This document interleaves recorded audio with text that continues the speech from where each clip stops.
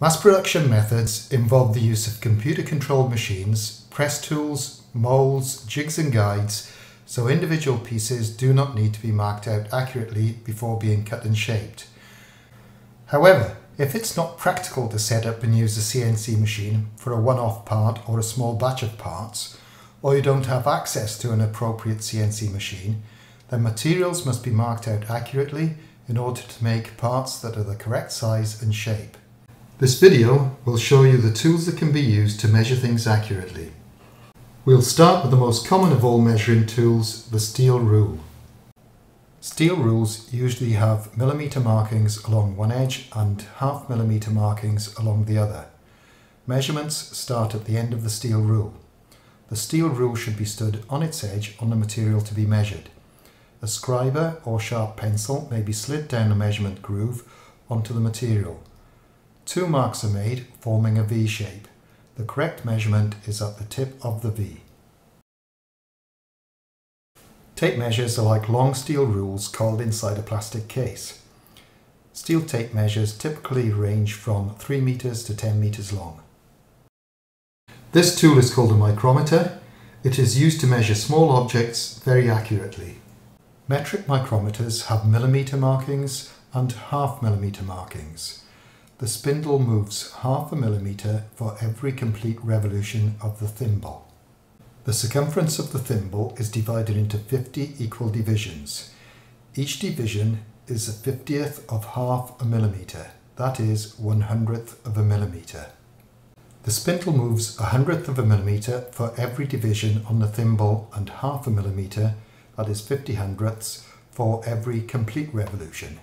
Micrometers used to measure things to an accuracy of 1/100th of a millimeter. The spindle is tightened on an object with a ratchet stop, never with the thimble.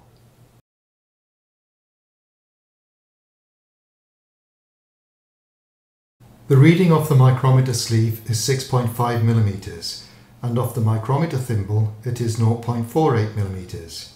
6.5 plus 0.48 equals 6.98.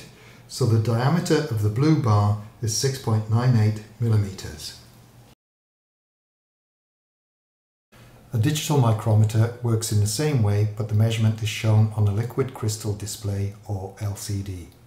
A vernier caliper has two sets of measurements, one set in millimeters and one set in 50ths of a millimeter, that is 0.02 of a millimeter. Measurements on the main scale are in millimeters, just like on a ruler. Each measurement on the vernier scale is 0.02 of a millimeter. Here's another example. This time the measurements shown are from 0.4 of a millimeter to 0.5 of a millimeter. The naught line on the vernier scale is just past the 26 millimeter line on the main scale, so the round bar is just over 26 millimeters in diameter. Next, we check which line on the vernier scale lines up precisely with a line on the main scale.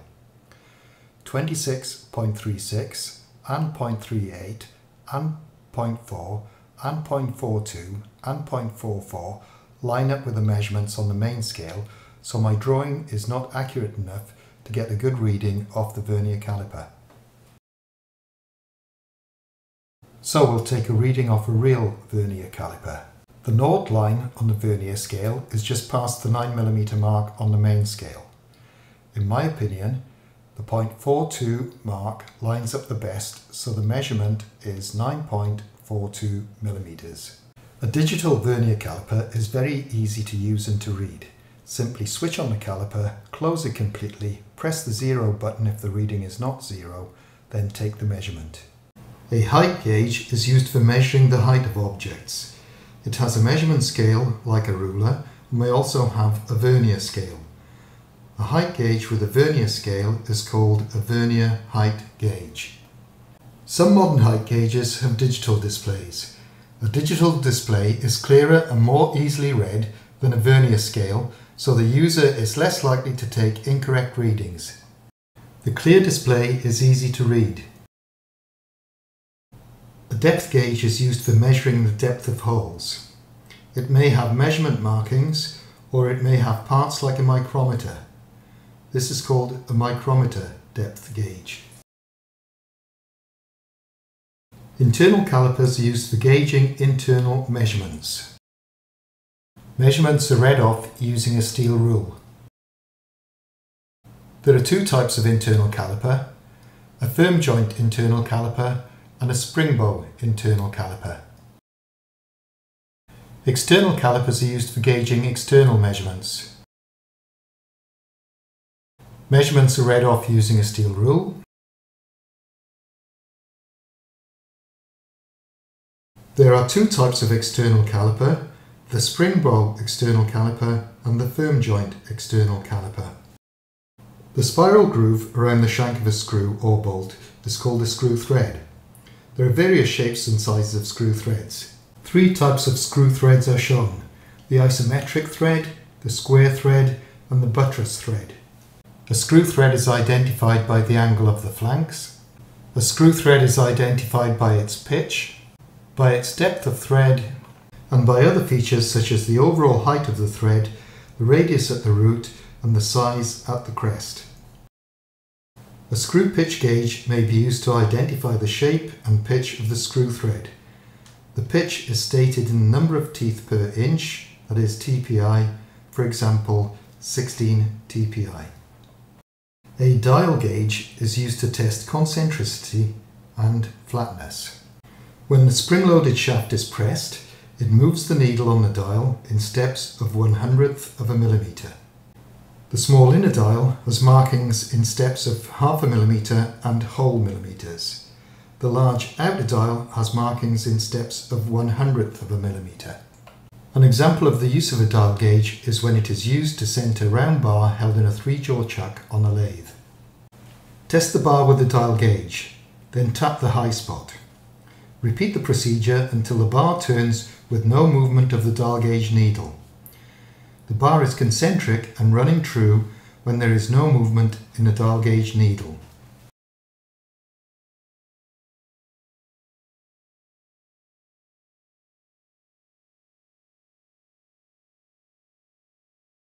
Digital dial gauges are used in the same way as mechanical dial gauges, however they can display measurements in both inches and millimetres.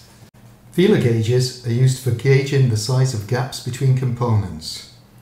Feeler gauge thicknesses typically go up in steps of 5/100ths of a millimetre, from 0.05 millimetres to 1 millimetre.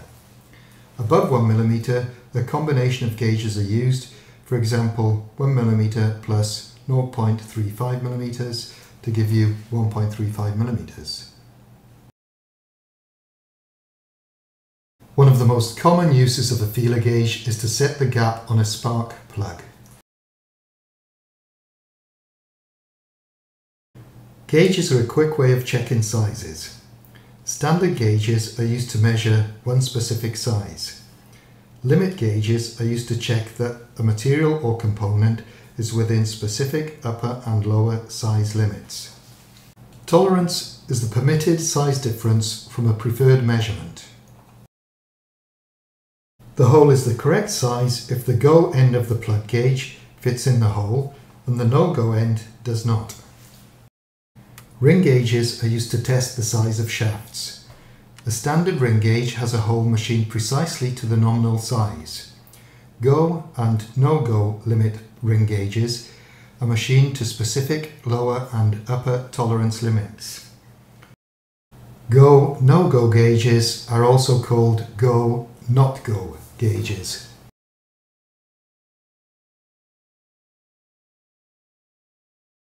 Drill sizes are stamped on the shanks of drills.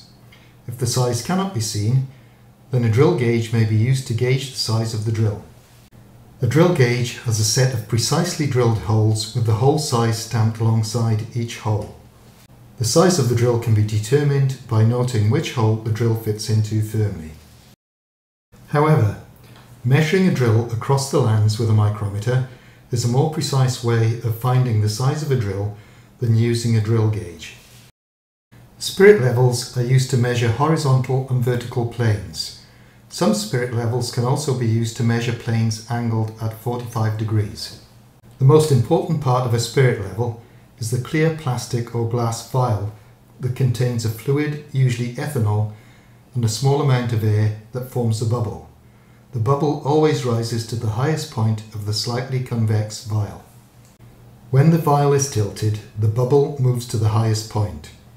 The spirit level is perfectly horizontal when the bubble is precisely between the two guidelines on the vial. The sensitivity of the spirit level is determined by the radius of curvature of the vial. The greater the radius, the greater the sensitivity of the vial and therefore the spirit level. For example, to move the bubble 2 mm from the central position, one end of a metre-long spirit level would have to be lifted 66.62 mm if the vial had a 30 mm radius and only a 50th of a millimetre if the vial had a 100 metre radius. Spirit levels are used in all sorts of applications that require a horizontal surface to be set up or measurements from a horizontal plane to be taken, for instance as used in a theodolite. Radius gauges are used to gauge the size of internal and external radii.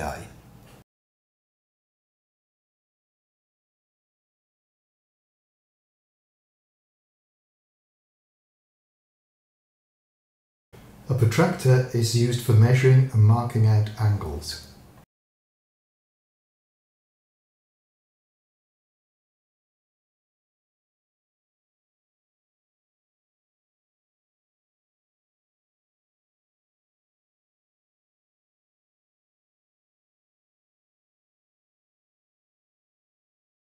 Electronic devices and measuring tools with electronic displays are being developed all the time.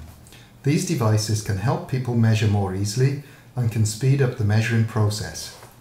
Examples of this are the digital laser measure and the ultrasonic tape measure. A digital laser measure or an ultrasonic tape measure is pointed at a solid object and the distance between the object and the measuring device is displayed. There are digital displays on other tools such as tape measures, vernier calipers, micrometers and spirit levels. Finally, I'd like to thank you for watching and I hope that you found this video helpful.